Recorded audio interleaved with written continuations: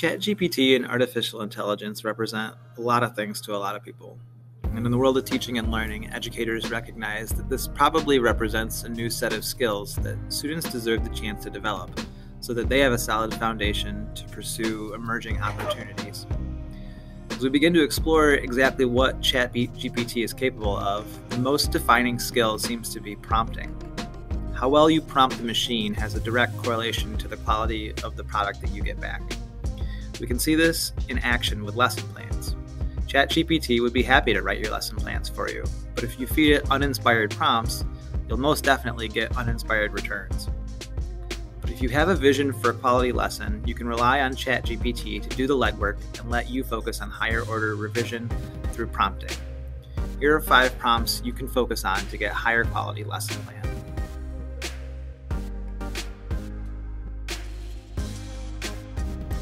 Starting with standards will give you more specific results for your lesson plans. You could always ask, write me based on this standard. You'll get better results than if you just asked for a lesson plan based on a topic. And I even have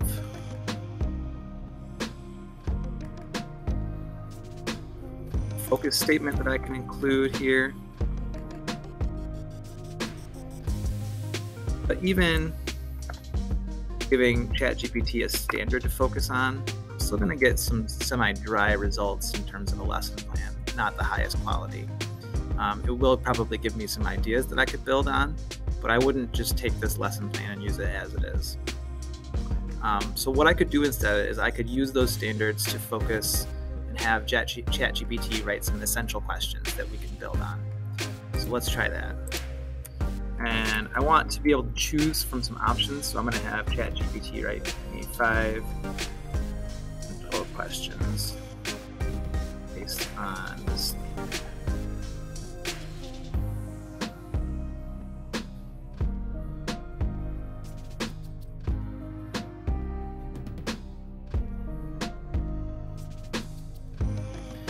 Let's see what it comes up with.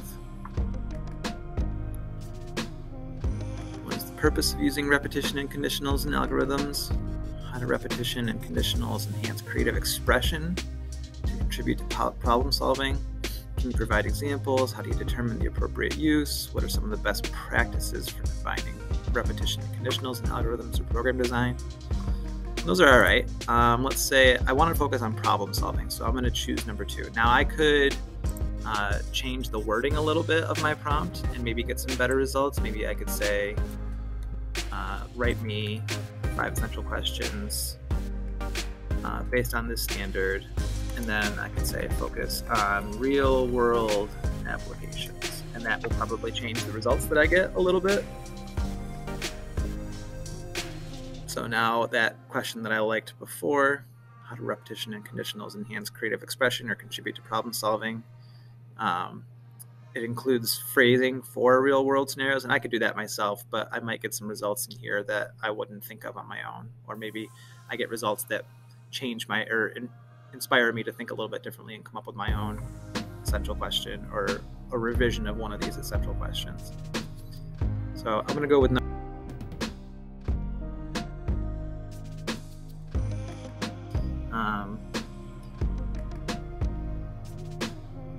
I want to know how to assess student understanding of this standard and this essential question. So let's see what ChatGPT has to say about it.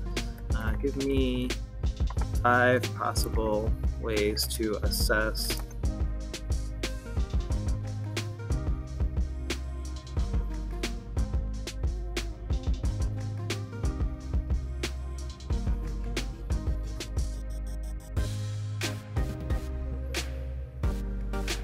written quiz or exam is pretty uninspired or practical assessment. Students can be given a project or a task that requires the use of repetition and conditionals to solve a real-world problem. This will allow the assessor to observe their understanding and ability to apply the concepts. So I like that application piece. Discussions, presentations, a portfolio. So again, I could re-prompt the machine to give me different results with a little bit of rephrasing. Maybe I could just say creative ways, see if that amps up the hands-on, I could say hands-on ways, game-based assessment, scenario-based assessment, simulation-based assessment. So these are all a little bit more creative than just writing or taking a quiz or giving a presentation.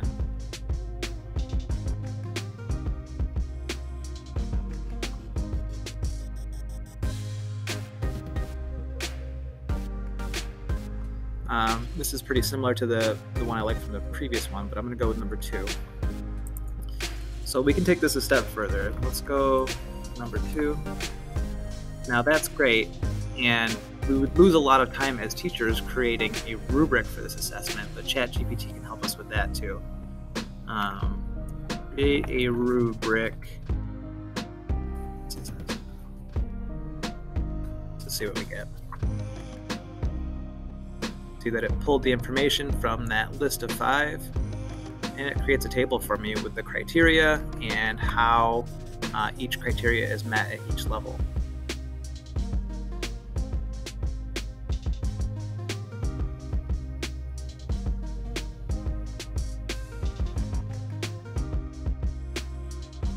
Results. Now we haven't actually written any lesson plan yet. So at this point I could say, write me a lesson plan based on all this stuff, right? But Chat GPT can also incorporate lesson plan frameworks. For example, the 5E framework, we could have Chat GPT write a lesson plan for it. So let's have all of this information be used to write a 5E lesson plan.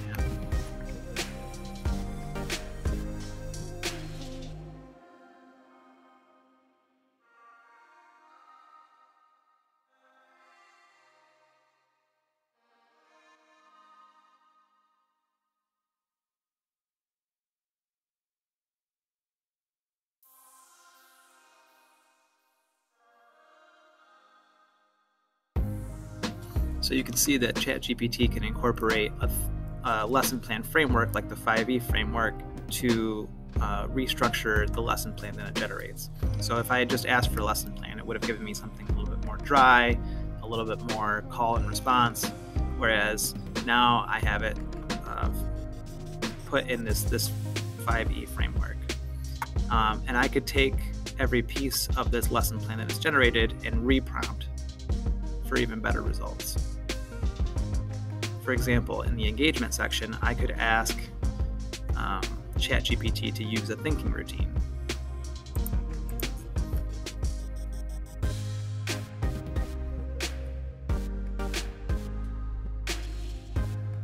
Incorporate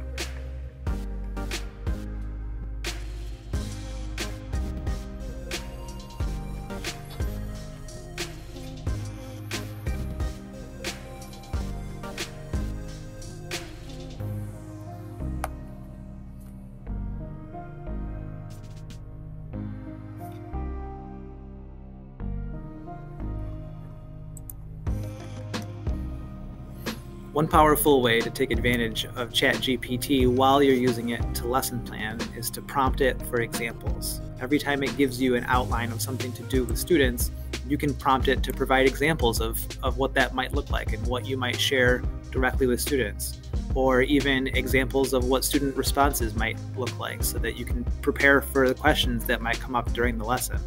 You can prompt it for examples of everything, and that way you're not just being given a lesson plan and left on your own to backfill all the resources and what you plan to say.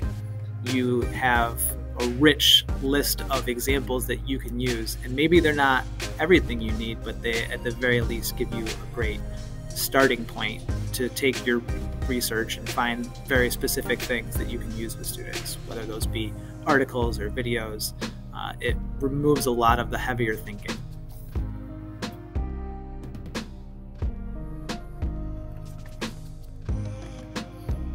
Once you have a complete lesson plan full of assessments, essential questions, standards, all of that stuff, you can go back and revise it for any lens that you want to more closely address. If you want to find ways to incorporate technology into the lesson more meaningfully, you can go back and ask ChatGPT how it would modify the lesson to incorporate more technology.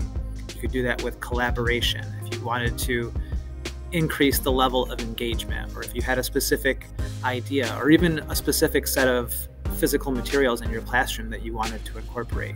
You can go back and ask Chat GPT to make revision suggestions based on any factor, any resource, any idea, any framework that you want to include.